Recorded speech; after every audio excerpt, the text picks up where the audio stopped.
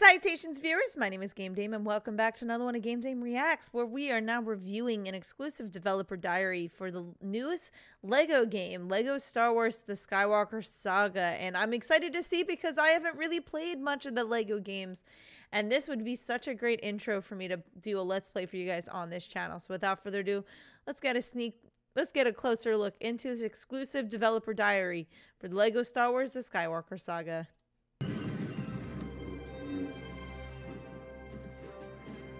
I've been a massive fan of LEGO and Star Wars since I was very young.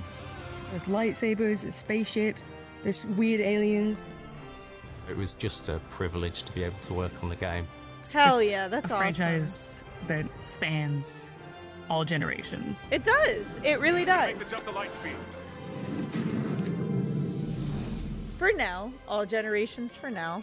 As soon as we started talking about doing a new LEGO Star Wars game, the ambition swelled, because as fans, we love all the movies, and to have the opportunity not to all tell of them, the whole saga but you know, from episode each their 1 own. all the way through to episode 9, we knew we had to take it further than we'd ever been.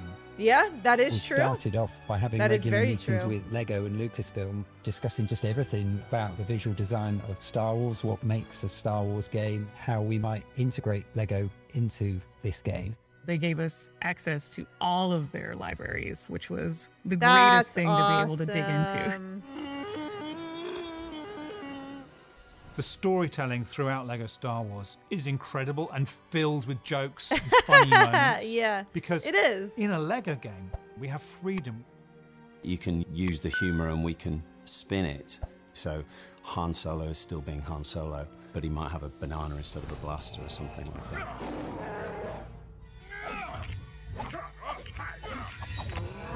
That's hilarious. We needed Yeah, to that's really refresh good. the game and get something that felt familiar but reinvented.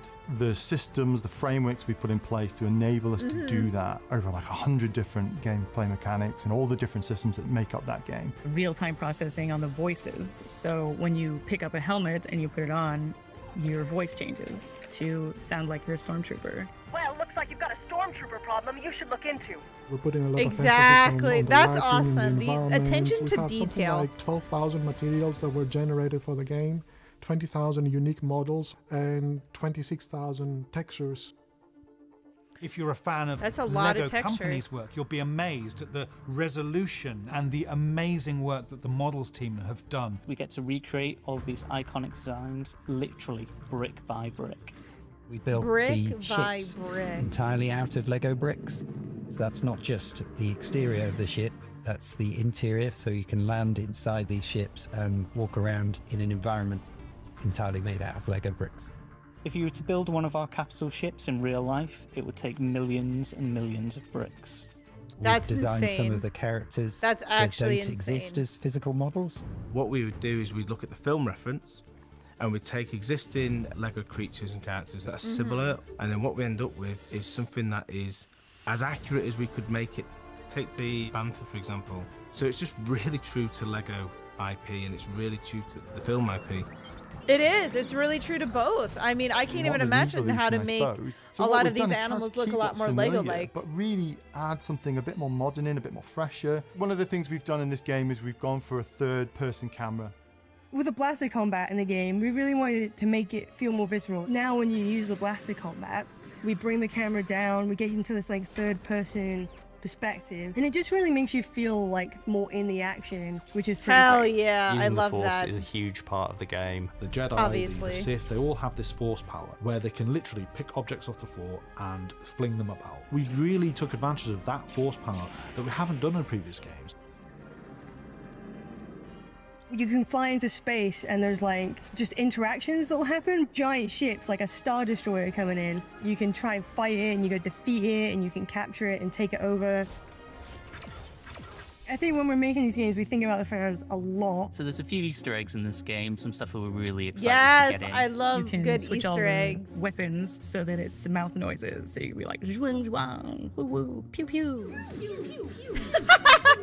And of I course, love you might have that. heard of a little thing called mumble mode. Yes, so mumble mode is basically how the mode. old Star Wars games were. We had to rely on animation, expression, and these sort of mumbles that mimicked the speech. It goes. Huh?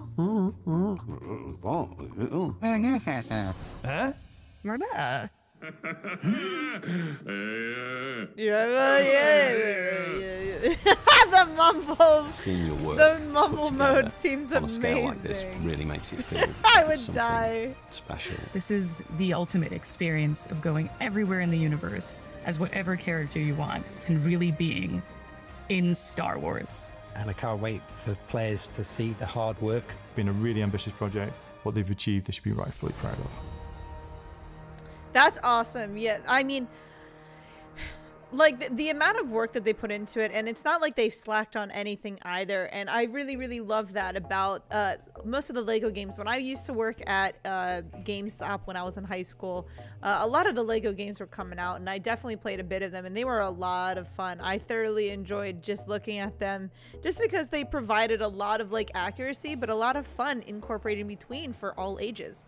So you guys got to let me know if you guys are going to pick up this game, because I most certainly will be picking up this game. It looks like it's going to be what, for Series X and One. I hope it's on PC as well. I don't see anything else. I'm pretty positive it's also on PC, but I'm going to be playing the crap out of this for you guys on my YouTube channel. But that is all the time I have for you guys today. Thank you guys so much for watching. I highly appreciate your time as always, but please do not forget to subscribe and follow not only to my YouTube but to my Twitch. You guys know where my YouTube is at. You can find my Twitch at twitch.tv/thegamedame. Thanks guys, and I'll see you in the next video. Bye bye.